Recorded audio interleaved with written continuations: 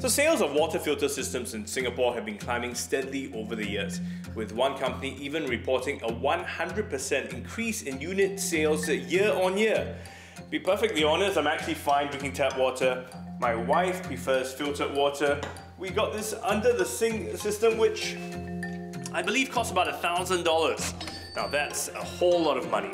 So in this episode of Talking Point, I want to find out if we really need these water filters.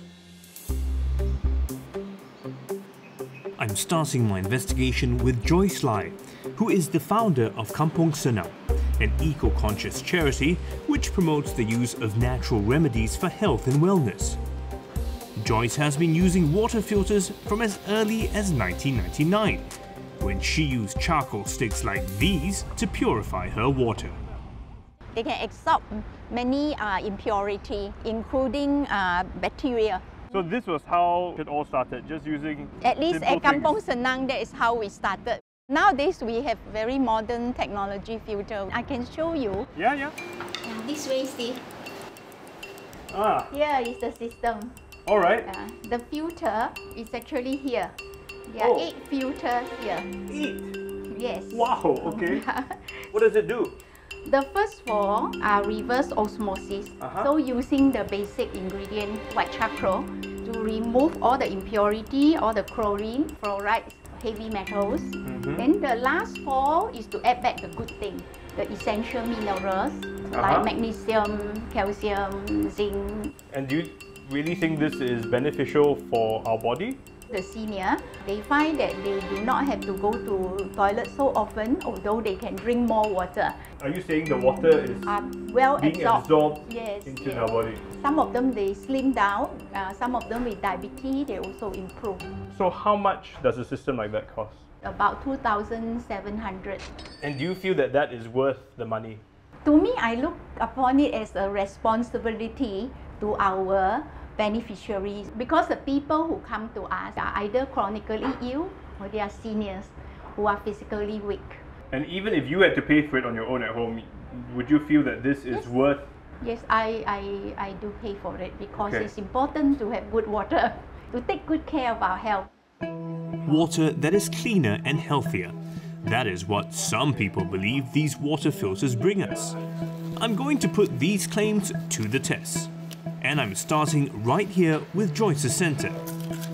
I'm taking 2 different samples from her center, regular tap water and filtered water, and bringing them to the lab for testing.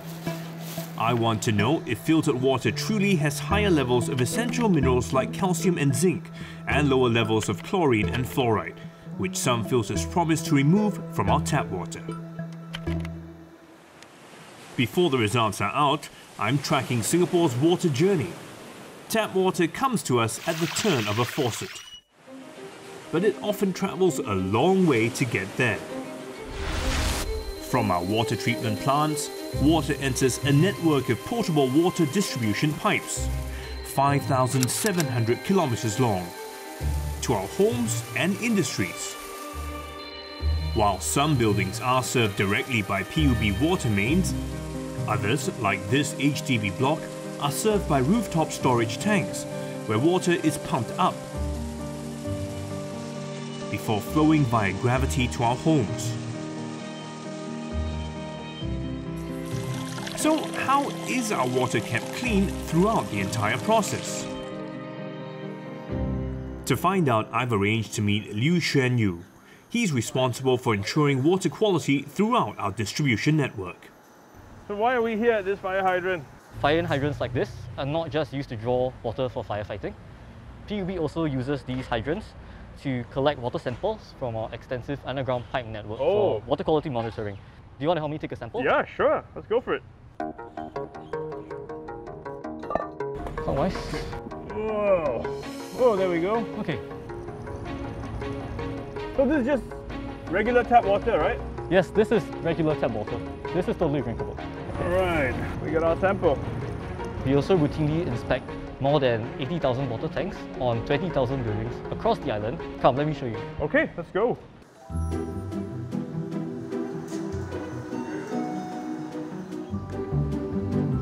Oh, wow, what a view. It is quite a view. So this whole patch that we're on is actually the water tank. That's right. We're standing right on top of the water tank. So what are we checking for up here? Over here, we want to check that the tank cover is properly locked. We also want to ensure that there's a stainless steel bracket to properly secure the tank cover. Are we able to open it? Yep. Okay. Oh, looks a bit like a swimming pool in there. It is, right? PUB takes samples from each step of the water journey, from the source to our taps, in order to ensure that water remains clean throughout. The samples are then taken to its water quality lab, where they are tested for over 300 parameters, including pH, colour and ammonia. Singapore's tap water is recognised internationally to be one of the cleanest in the world. But why do many still seem obsessed with even cleaner, more purified water? I'll soon find out if filtered water is indeed cleaner. So you tested both tap and filtered water. What do the results tell you?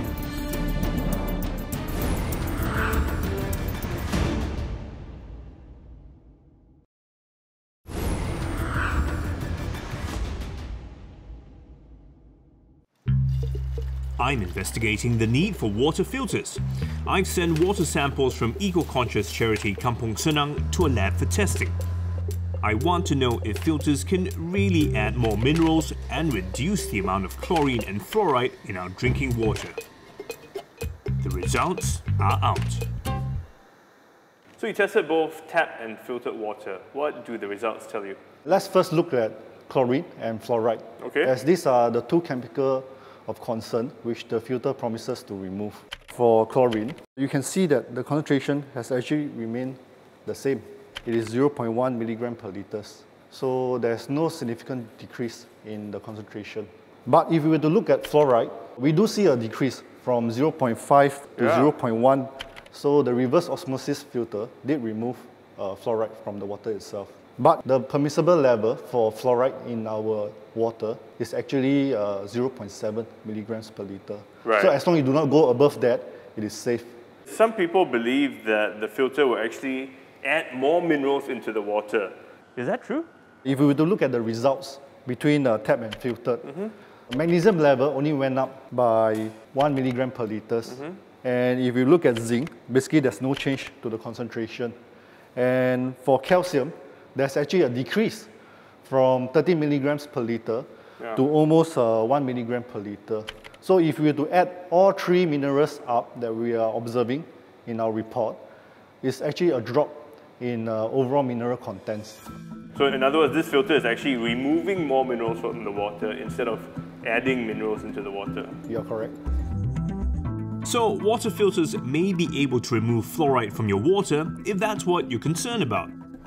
But if you are looking at adding minerals into your water, well, filters may not necessarily live up to their claims.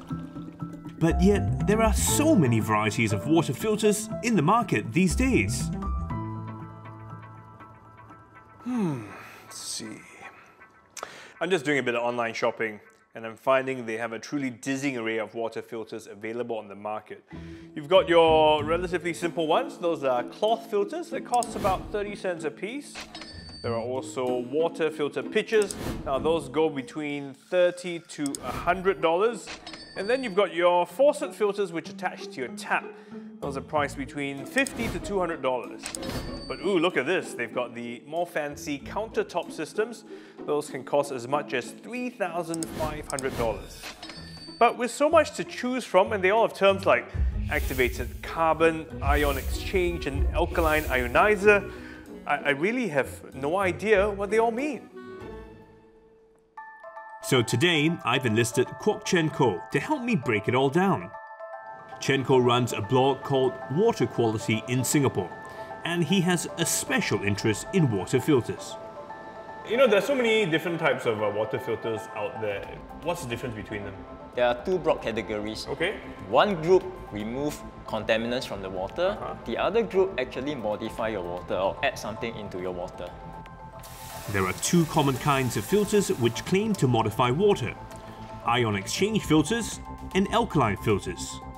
Chen Ko is going to show me what really goes on in each of these filters. So what's this one that we're looking at? This one that you are looking at is an ion exchange filter. It acts like a water softener. Imagine your hard water going into the filter. And what makes water hard? Well, basically, if you have calcium and magnesium ions inside your water, it contributes to the hardness. So hard water has more of this, the calcium and magnesium? Yes, that's right. All right, how does it work? Imagine this part here is your water filter, and the yellow magnets are your ion exchange resins. Okay. Hard water goes in from the top, and this is calcium.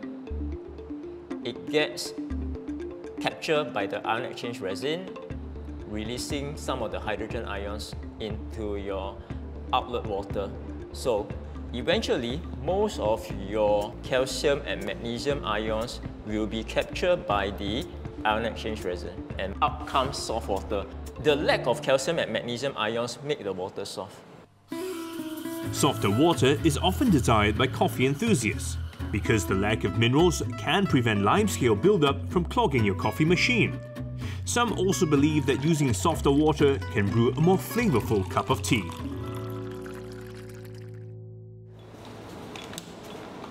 Now, over here we have what we call electrolysis. It's basically used to produce alkaline water. You need an electric current to go through your water and split it, and in the process, it produces alkaline water. If you can see, one of these electrodes has a lot of bubbles coming out where alkaline water is produced. If I put this into my electrolyzer here, you can see a deeper green which indicates alkaline water according to the color chart. Oh yeah, so it is converting the water in there by running a current through it. Yes. And alkaline water is also supposed to be beneficial for us? Yes, a lot of people do believe it's more beneficial, it's healthier. Next is the other kind of filter that is designed to remove contaminants from water, the activated carbon filter. Activated carbon is a very common component in a lot of filters. Chenko proceeds to pour some blue-dyed water through a coffee filter lined with activated carbon. That's the black powder you see there. You can see the water dripping out now. It's not as blue. That's right. So essentially this carbon is absorbing the blue dye. Yes. And imagine the blue dye is your contaminant in the water. That is what your activated carbon is doing. It's removing certain pollutants. For example, solvent, chlorine, and certain chemicals. It can't remove bacteria unless it's specially designed to do so. Okay. For people who are out there looking for a water filter, what should they be looking out for? First point, they must already know what they want to remove from their water or modify their water. For example, are they going to remove chlorine and fluoride? If that is the case, they should look for a water filter that can handle that particular task. Second point, a water filter which is certified by a third party, not related to any of these manufacturers or retailers. Okay. My third point for consumers is to think about how often you need to change your filters. Yeah. Now, the problem is this, filters over time can actually allow bacteria to grow within them. And of particular concern will be the activated carbon because it absorbs organic matter, which actually serves as food for bacteria. So we are talking about bacteria growing on your filter and coming out into your water which you are drinking. Right, so if you don't change it regularly, it's like the clean water going in, getting mixed up with all the bacteria and then coming out into your cup. Yes. Which is even worse, right? Yes, that's right. Could bacteria really grow in overdue filters and leak into the filtered water? I need to find out. I'm collecting 2 samples each from 5 different households who drink filtered water, including my own. The filters are all multi-stage filters, which contain different types of filter medium, but they all have one thing in common. They all contain activated carbon, the one thing that Chenko has warned me about. I'm sending my samples to the lab for another test. In that particular filter, there is an additional opportunity for the bacteria to regrow.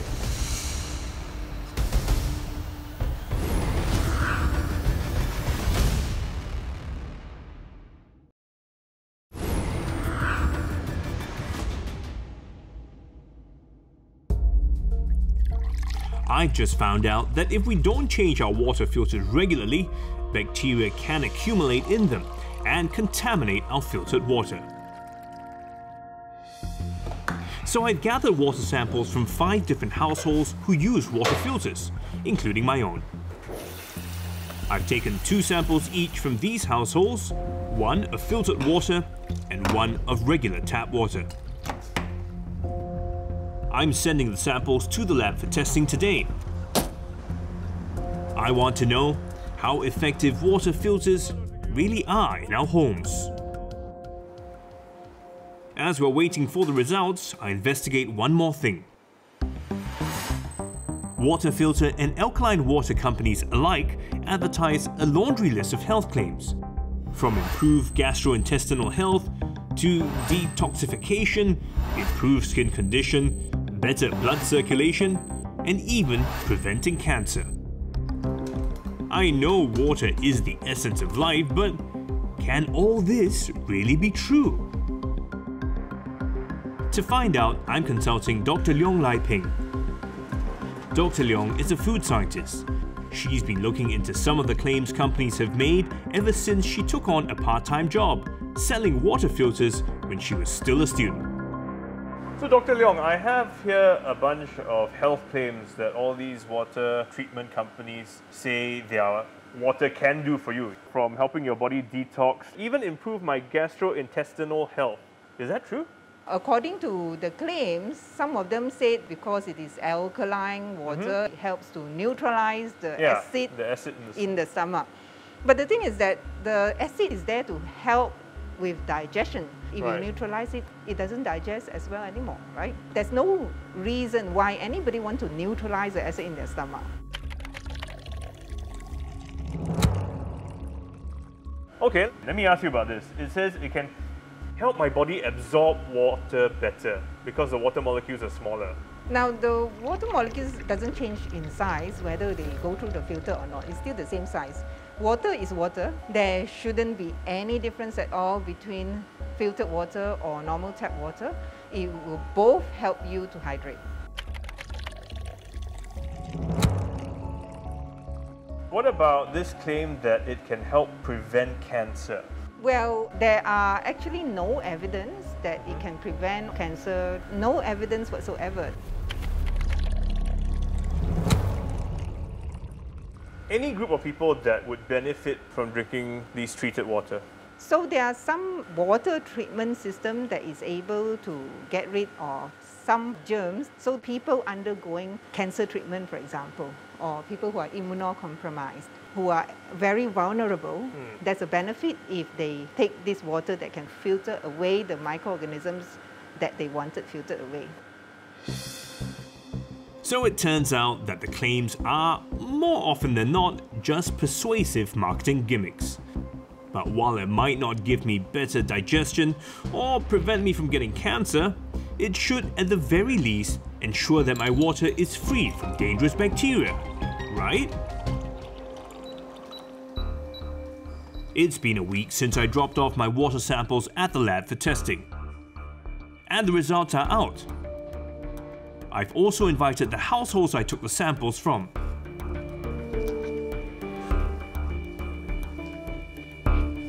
Turns out, the bacteria count for tap water taken from 4 of the households were all under 500.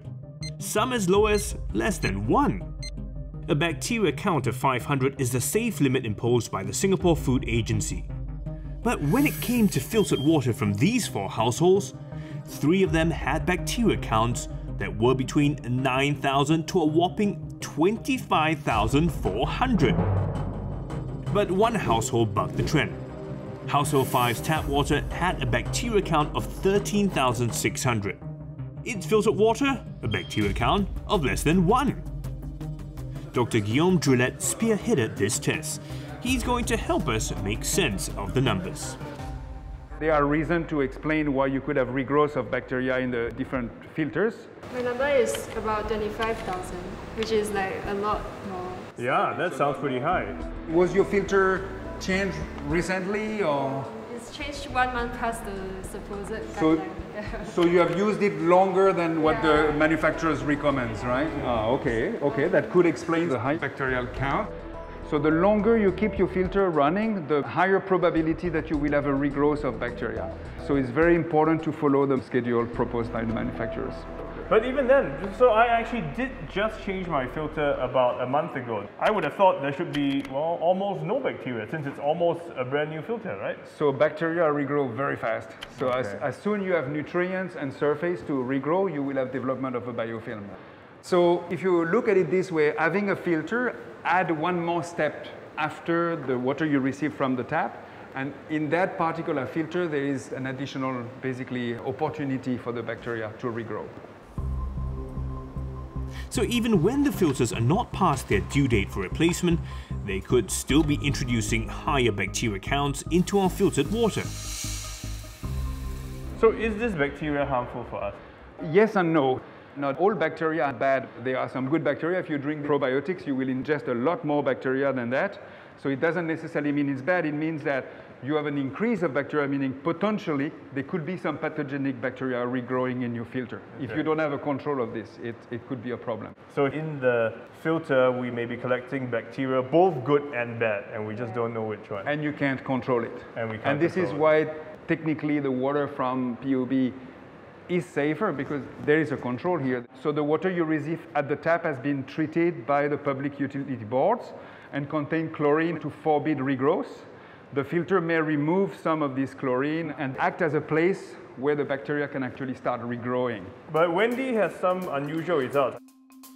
Wendy is from Household 5, where our test showed that the level of bacteria for her tap water was shockingly at a count of 13,600, compared to her filtered water, which had a bacteria count of less than 1. The question to ask here is, what could have created those higher presence of bacteria directly from the tap? Right. So you may consider that the filter here has done the job, but for me, I will take these results with a cautious step and maybe start investigating to find out where the source of the issue in that case could be. Knowing these results, will you still continue using your water filter? I would say yes, because the water filter makes my water taste a bit better. But definitely I would change my filter on time and also boil the water. Yeah. One last thing to investigate. The findings from Household 5's tap water. Why is the bacteria count so high? I took my findings to the PUB, who did their own tests and found the tap water taken from Household 5 had a bacteria count of less than 1. PUB told Talking Point to avoid any external contamination of the water during sampling, it's standard practice for taps to be disinfected first. So the high bacteria count from our sample may have been due to contaminants in Household 5's tap, not from the water. So are water filters really necessary? Well, if you think about how rigorous our water treatment process is, the answer is no. Our tap water is perfectly safe to drink. And even though filtered water isn't a miracle cure for, say, cancer or gives me better digestion, and some people believe it does, it could be useful for those who are vulnerable to infections. So as long as you do proper maintenance and change your filters regularly, otherwise this supposedly cleaner water could actually do you more harm than good.